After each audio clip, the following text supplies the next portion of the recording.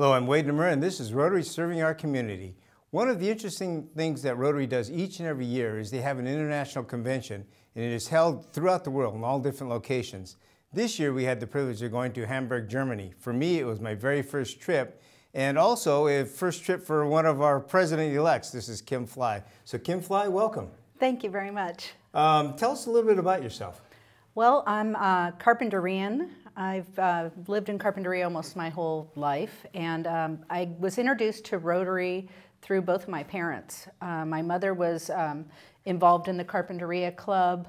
I don't remember exactly what year, but my father, he was in Raton, New Mexico. He became a Rotarian in 1998, was the president in 2001, 2002 year. And then he passed away in 2009 while he was a Rotarian. So, did you ever live in Raton? Never For 3 months. I went and lived there for 3 months. Okay, and I went to some Rotary meetings. Did you? The reason I was asking, I was there as a 12-year-old. Actually went to Raton and Cimarron, New Mexico for the Philmont Scout Camp. Yeah. Have you ever been there? I've driven right by it, but I wasn't a scout, so I never went into the ranch. Got it. Yeah. And we also have Debbie Murphy, your mother and past president of our club also. So tell us a little bit about yourself. Well, I've been in Carpinteria for many, many years, like the 70s, and have been involved with Rotary for quite some time. I've been in this club for 11 years, and I've actually been to 4 Rotary conventions. Okay. And I'm really proud that Kim is going to be the Rotary president of our club this year. That's right. Great. Which were the other ones that you went to, conventions? I was in Osaka and Chicago and Lisbon, and now Hamburg, Germany. Wow, so you have quite a few years between each of them. So you get to see the transitions there. Yes. Yeah. So Osaka, that was in what year?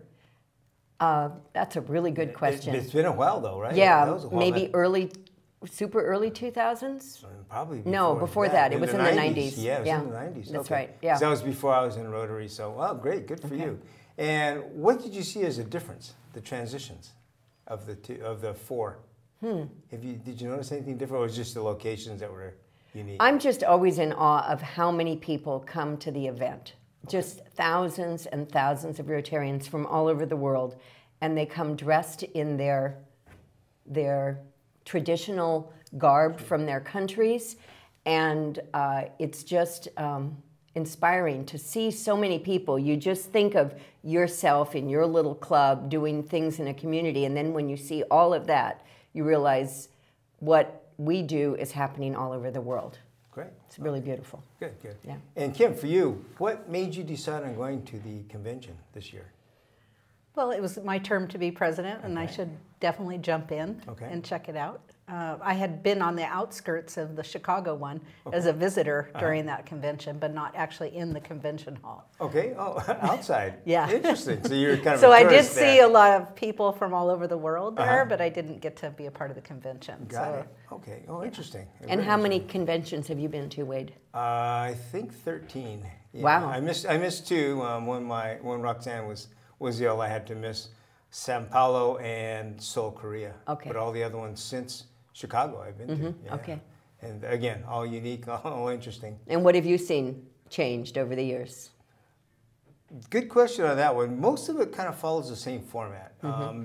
I think it's more important, the transition for me was the interest of areas, getting to travel internationally, getting to see areas that I had never been to before, including Hamburg, Germany, first time for me in Germany.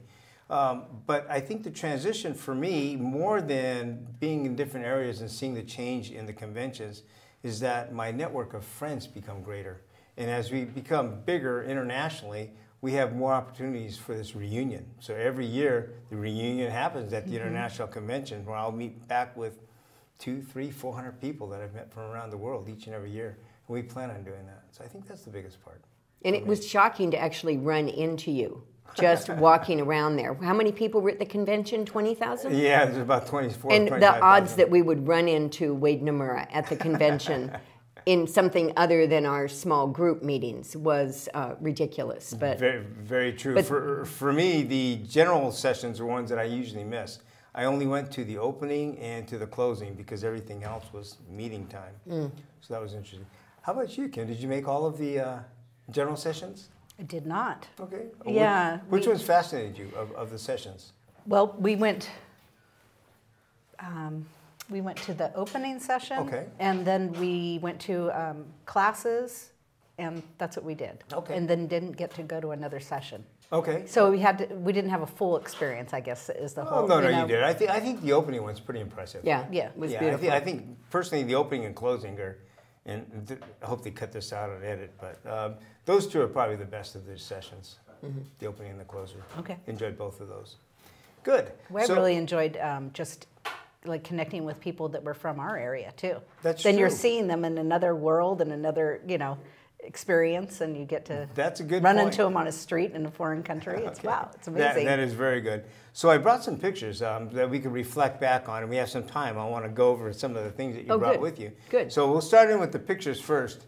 And with that, the first photo we have is actually a photo of a big party that we had. This was a district party.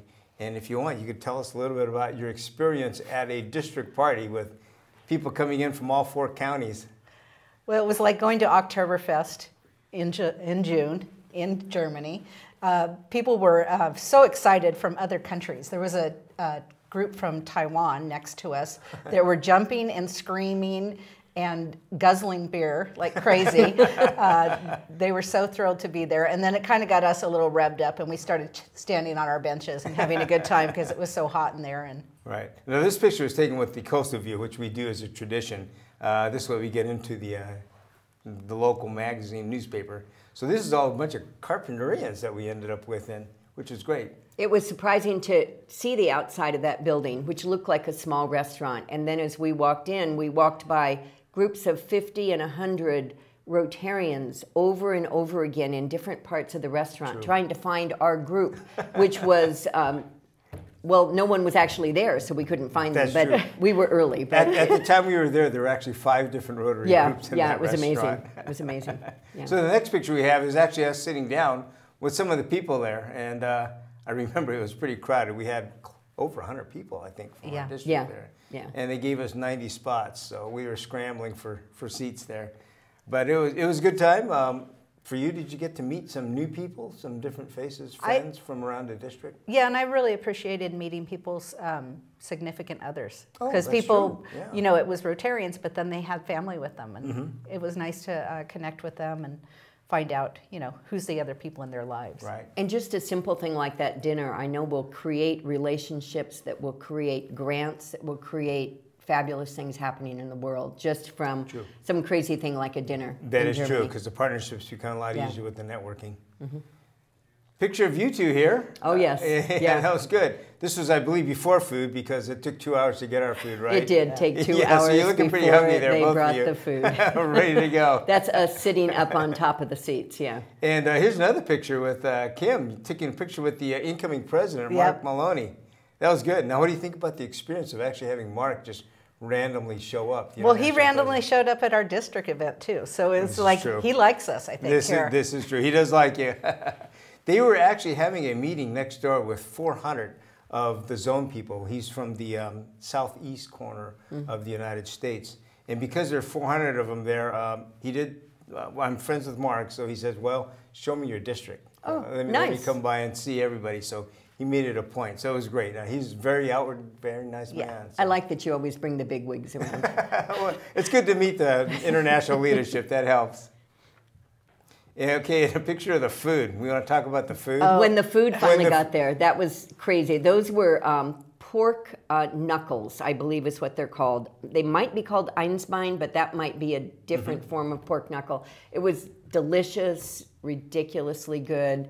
There was more food than we needed. That one tray would feed 30 people, and it was served to 8 people. Right, this is Yeah. true. And at 2 hours, half the people had left. So Yes, that's true. we That had was to a eat bit of a twice problem. as much. Yeah. And actually, I think there's chicken underneath there, too. There was so much stuff hidden under that pork that we didn't even know until the end of the meal. Yeah, there was knockwurst, potatoes, sauerkraut, fish, some chicken That's nuggets. They had right. all sorts of things That's underneath right. it. And You even couldn't some see it. starch. There's some potato in there, I think. There was somewhere. And one woman actually took bags of it to take out to homeless people. This is one of my friends who actually ran into each other in Hamburg, Germany. We actually ran together in track. So this is Ramsey J. Back in high school. Oh, wow. Yeah, okay. so he's in Rotary. He's actually, I think, in Rotary before I was. And where is he located now? He's down in the Santa Paula area. Okay. So he's a member of the Santa Paula Club. Right. So that's where I met him at Santa Paula Club. Hadn't seen him for about 4 or 5 years. So it's funny, even high school people get back together in these odd international trips. Yeah. This is a picture of the hall, the actual general session. The first one, it was the opening one. There were so many people in that room. There was, and believe it or not, there's actually 2 of those. I know. So there's 2 opening and sessions. both were, well, sold out is probably not the right word, because it's not like we had to buy an extra ticket to get in there, but both rooms were so packed people had to leave. It was so many people. There were actually 10,000 seats in that hallway. Were there? For each session. Wow. So, and they filled up to 10,000 both Okay. times. So that was impressive. And there was an overflow area also. The most impressive thing about that general session was watching the young Rotarians, who are the youth scholars, carry in the flags of every country that is in Rotary. That is true. And announce them. And announce them and honor them. It was so beautiful. It made me cry. Yeah. That is tradition. That happens each and every year. And every year it's just as emotional. It is. Seeing those flags and seeing how big. You're hearing little groups of people in the room cheering for their country all over this 10,000 people room. Very true. Yeah. And this again is a picture of the opening. Haresh is past district governor from Barry's, President Barry's district. So that's why he was the MC for the event. Did a great job. He did. He's in great entertainment, job. as you probably figured out. But a lot of Barry's team was actually on stage. This is the lounge. I don't know if you had a chance to go into the lounge, which is a second room. It's actually off the main one there.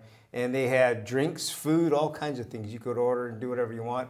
It was air conditioned better than the other place was. So that's what I found out. Missed that. Of course, on the last day. But it was the overflow place. It was the overflow place. And some of the VIPs actually sat in there for the first part. Again, some of the seats there, you had seating that had food that you could order from, drinks, pretty much everything. It had lounge chairs, sofas, everything. And then in the front, they had actual sitting areas. Now you tell us about that. Yeah. Next time if they have it, we'll have to go. This is the House of Friendship. But that's before people were in there. That looks really empty. This was when we were setting up. I actually was working in 3 of the different booths. So I took an early picture because it was easier to get this picture, even though, as you say, there are not 100 people in each aisleway, so you could actually walk through it then. Yeah. But there are 2 halls, which was interesting. It's the first time we actually had 2 halls. Oh, was it? Okay, yeah. There was a lot of stuff to see. There was a lot to see, and I believe, from what I heard, Hawaii is going to be the same way. Okay. We'll also have that. In the House of Friendship, we had the preparing for the next international convention in Hawaii. We stopped by there. And this is the host organizing committee. And they were there promoting it, getting signups and pushing people into signups. Now, I could officially say this now because it's probably going to be aired a little bit later. But in Honolulu, Hawaii, there's only going to be 25,000. They're going to cap it at that because of the size of the venue. Oh, yes. As of Hamburg, Germany, on the last day, there were already 15,000 people signed up. So, oh my goodness. Yeah. So just to let people know, jump in there early and get the sign-ups there. going. And I think it'll be hard to get a hotel room unless people book now. 2/3 to 3/4 of hotel rooms are already booked also. So everything's going extremely fast. One of the opportunities I had was actually to meet with some of the people there. This is a group from India, and actually at that point in time we were preparing and signing a global grant to do projects there. Oh, okay. So this is done in conjunction with the Rotary Club of Bakersfield. Okay. So and what kind of grant is it? This one here is educational. It's all about supporting schools. There are about, I believe, 15 to 20,000 students that have been benefited from this project. And this is a series of grants. Okay. So it's a great one. But you get to meet people that you never get to see anywhere else. Yeah. Which was nice. Now, question to you: did you meet anybody there? Somebody that you think you'll be able to stay connected with? The RAGS.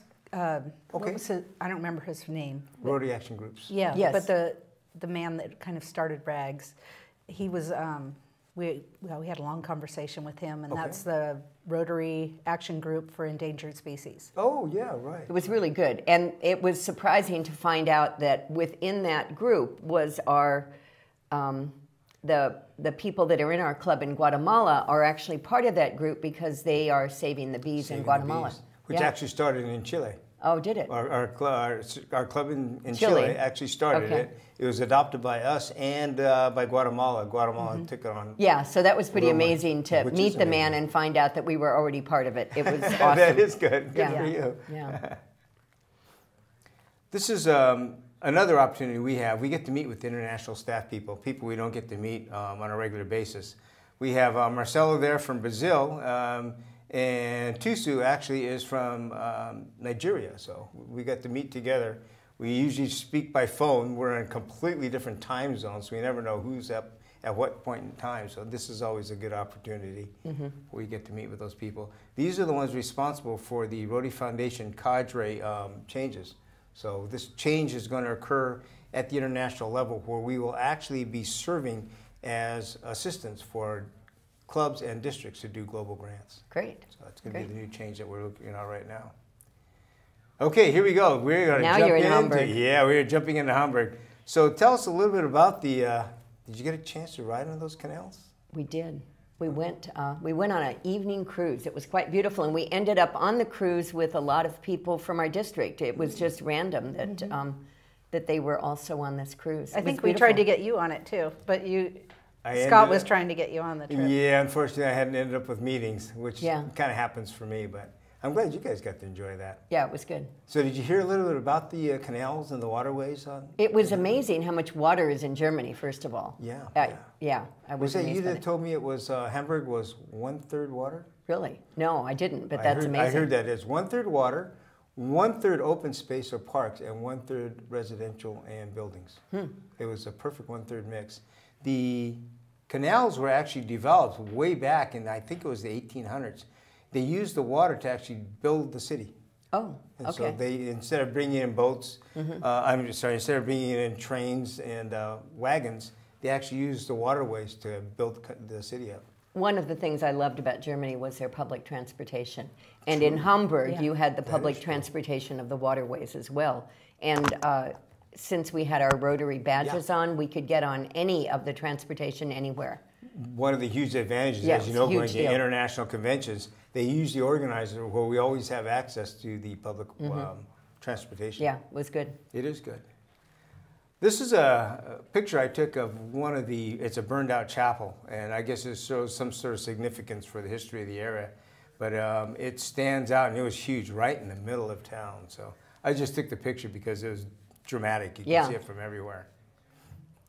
And again, some of the waterways, and I don't know if you noticed, but there's a high and low tide that occurs there. This is at low tide, extreme low tide, and that I guess it's a barge area there actually hit all the way down to the ground when the water went out. That's amazing. It is. It's usually about. The buildings were big there. They were all 8, 10 stories tall. True. That is very true.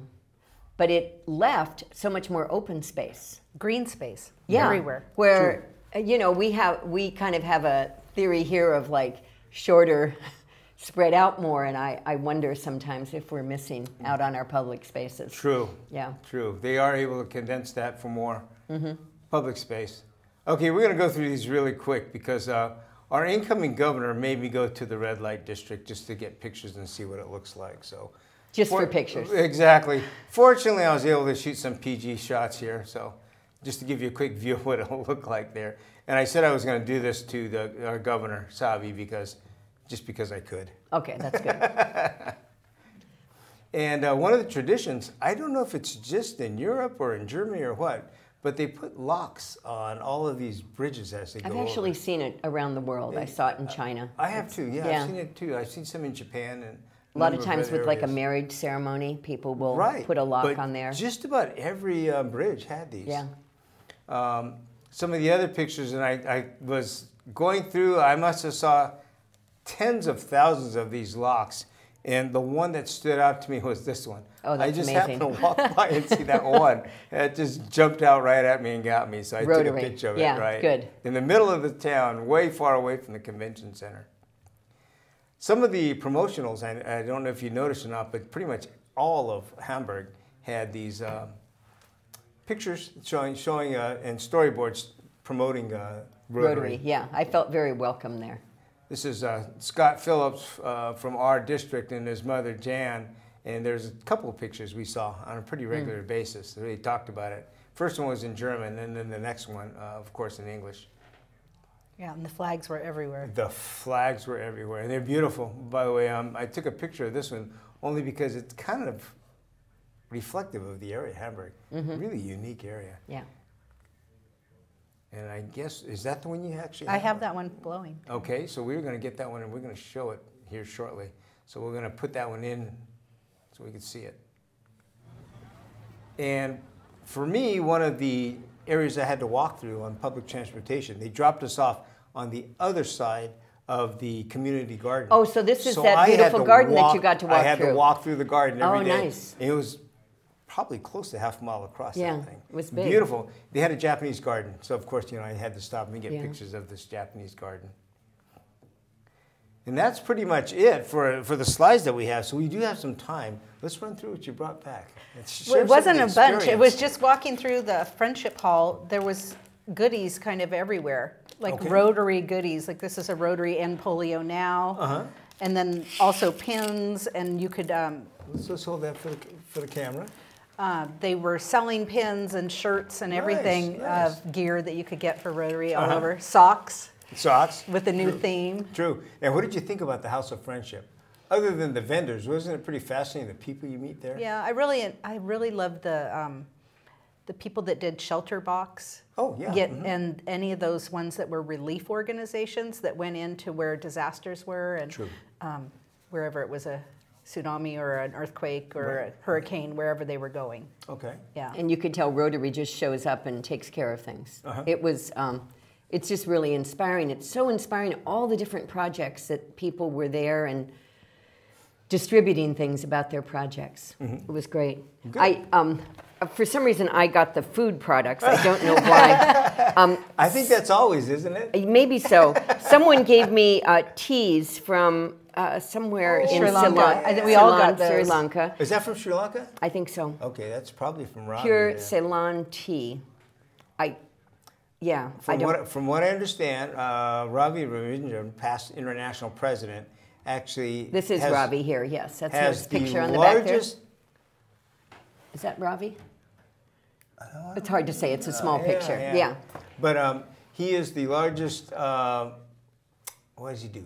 He actually makes wraps for those, for the teas. Oh, yes. And so he is the largest manufacturer in the world for doing that part of it. So they were just handing these out to everyone who came by the booth. I'm like, okay, I'll take some tea. And then there was another company that, a Rotary group that was selling these chocolates.